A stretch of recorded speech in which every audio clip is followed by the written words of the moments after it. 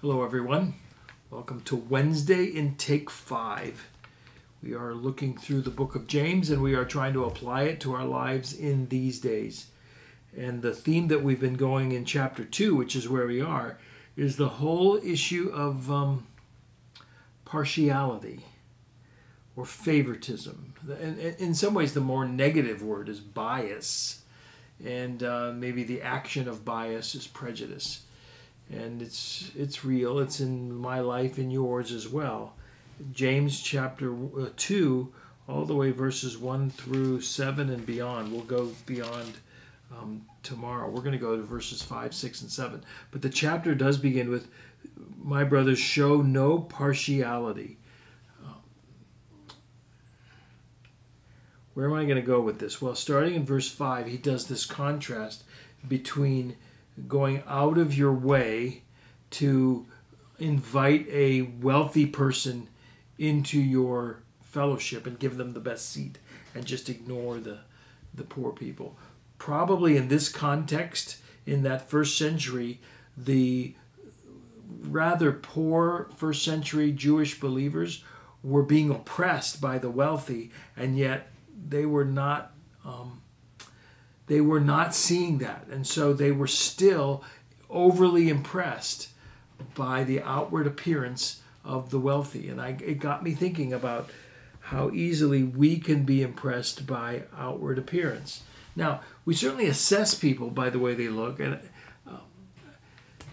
I'm doing a job interview, let's say, and somebody comes in.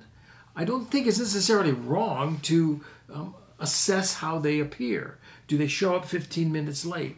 Are they sloppy? I mean, I have my own things. Now, if I not only assess whether they're qualified for this job by some of the things that I see, by the look of their resume or the appearance of their clothes, okay, I can sort of do that. But if I then impart character evaluations based on what I see, that can be a real problem. And we do it all the time. We do it by the color of somebody's skin. We do it by their accent, right? I mean, some people, if you have a southern accent, hey, y'all, how you doing? Some people will assess that person's not very smart. It's not right to do it. They do it by their politics. If this person leans to the right, if that person leans to the left, this one's a communist, this one's a fascist. Be careful of those things.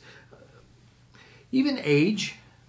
That person's just old and so he's stuck in his ways. That person's young and he's totally inexperienced. Outward appearances can so influence the way we react to people. It's just not good. And that's where he goes. Show no partiality. And here are the verses. See if this applies. "Listen, my beloved brothers.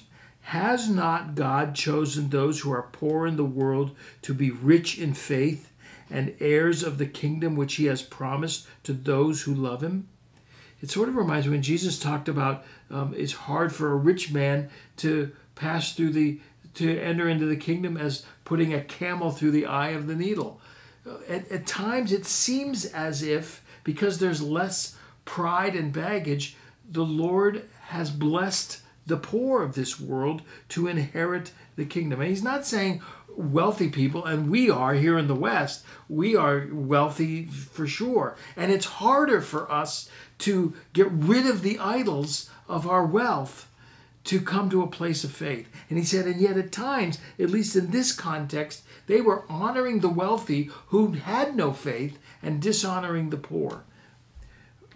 Verse 6, "You have dishonored the poor one, and are not the rich ones the ones who oppress you, the ones who drag you into court? Are they not the ones who blaspheme the honorable name by which you were called?" It's just basically a statement of saying, don't judge people by their outward appearance. I don't know what you're going to do today. I don't know what store you're going to or where you will be in public. But be aware of how quickly we can go to a mode of judgment by the way people look, talk, appear, dress, their age, their wealth or lack thereof. All he's saying is, don't do it. Be careful of that. The chapter begins, show no partiality in your walk with Christ. Christ didn't. Let's not do it either. I'll see you tomorrow as we continue this conversation.